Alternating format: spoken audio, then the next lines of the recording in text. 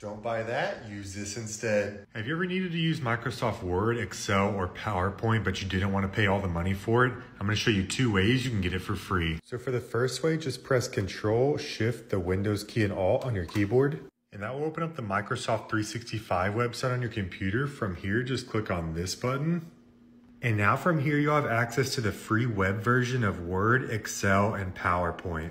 Easy, but you may also notice this doesn't have as many features as the desktop version, so here's what you can also do. To get the full desktop version of Office, just search for Office 365 Developer and click on the first link. Then join their developer program, and then fill out your information.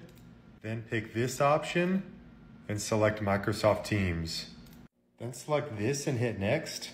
And then just go to your subscription. And after you log in, you'll be able to go up here and install all your Microsoft 365 apps. And in order to keep your developer license after 90 days, just try doing any of these steps for it to auto renew.